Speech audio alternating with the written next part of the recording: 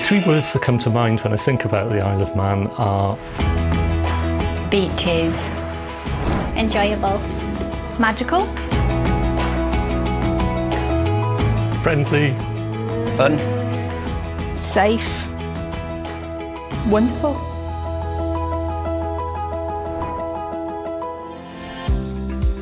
I moved over to the island and started work here in 2012. We used to come over here for holidays. and it's one place that I come on holiday and I never want to go home. Since moving over here, we found it's quite a relaxed place to live. the actual island feels a slower pace. And there's lots of opportunities for outdoor activities. We've obviously got the sea all around us. I'm a keen kayaker, and since being out kayaking on the island, I've had seals at the back of my boat. My husband plays golf, as a member of 2 golf courses over here. A lot of sort of like cliff jumping, rock scrambling. We like going walking, we like doing sports, swimming, things like that. It's great for children, it's safe, there's lots of beaches, parks.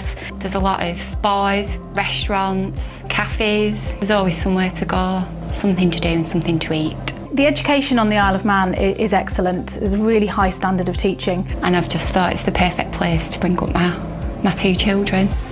So I've got family in the UK, my husband's family's in the UK. We do travel off island every couple of months. So there's very good flight networks and boat networks back and forth to the UK. It's a very friendly place, so we get to work very closely with the people around us. It's not just a physio or a OT or a doctor.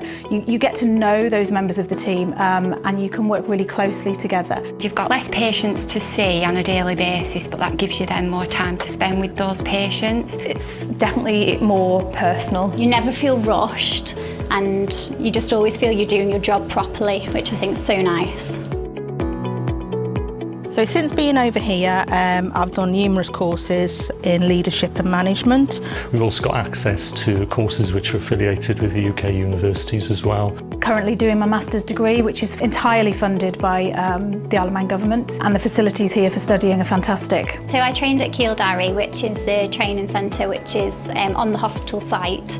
We have simulation rooms where we're able to practice emergency situations on simulation mannequins. We also have a lot of online courses as well, which are readily available for all nursing staff. There's opportunities to move up if you want to into management positions. I've been lucky enough whilst working here in Nobles Hospital to be able to work within other departments, undertake occasional shifts within the air ambulance service.